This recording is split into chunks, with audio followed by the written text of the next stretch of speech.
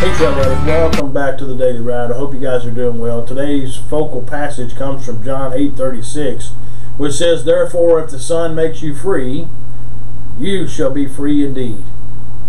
The Daily Fire thought for today is that today I walk in the freedom given to me by Christ Jesus my Lord.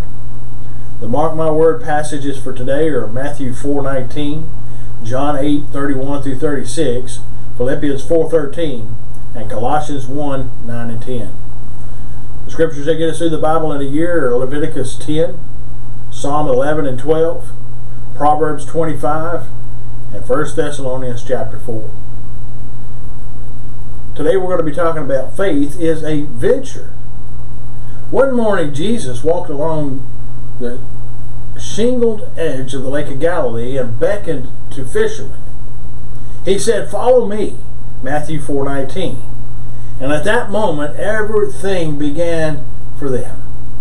Before it had only been fish, and it became people action and changing world history with ever-increasing faith and effects.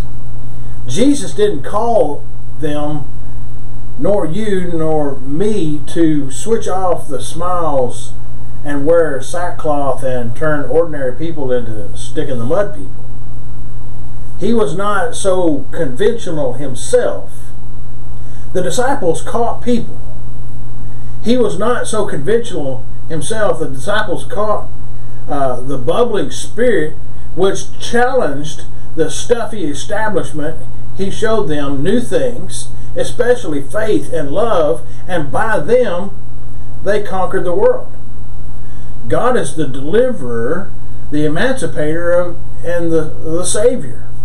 He is God only to the free. Faith is a venture that turns life into an adventure. Doubts get us nowhere. They are mooring ropes. Believing God means that we must cast off like ships designed for riding the high seas and going somewhere.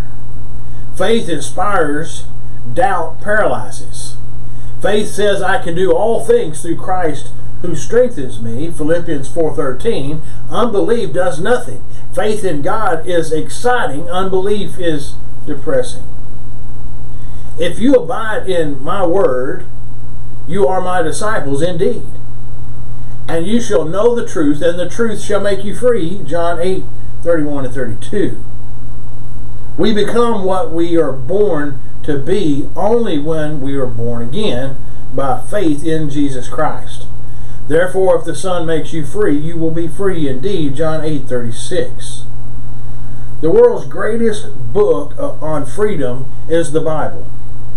The very idea of freedom came from the Bible, not Greece or Rome. Read it. Remember, God made the first free nation ever seen on the earth, Israel. And He wants to put a sense of liberty in our very souls. God opposes tyranny. The Bible makes us freeborn sons of God.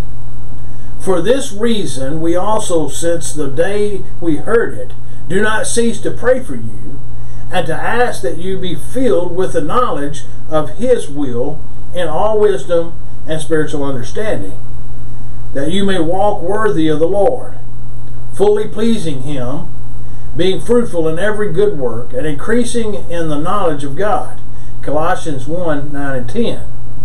Go and walk in your godly freedom today, in Jesus' name. God bless you guys. I hope you'll continually follow me here on the Daily Ride, and I'll see you on the next trail ride.